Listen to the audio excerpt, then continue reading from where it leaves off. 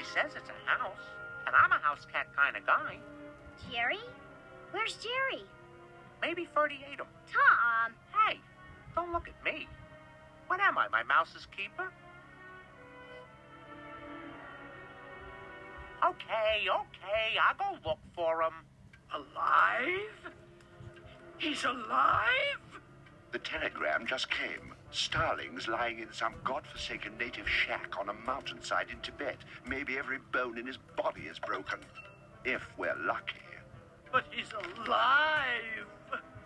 Well, look on the bright side. There may be another avalanche. And he may be eaten by the abominable snow thing, too. Who cares? Well, his daughter Robyn for one, and our creditors for another. The point is, Daddy Starling is still alive. Robyn must never know.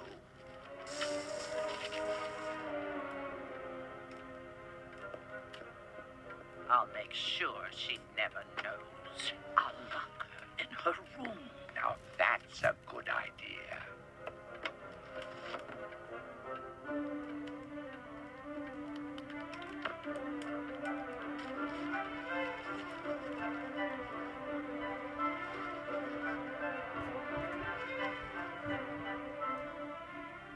Hold it! What's the big rush? Read this! Robyn's father is alive! Daddy? Tibet? Hey! She's not an orphan no more!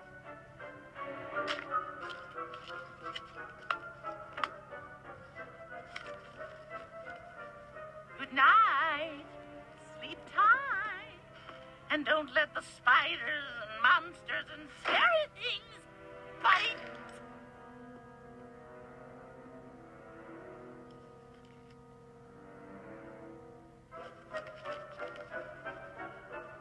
How nice.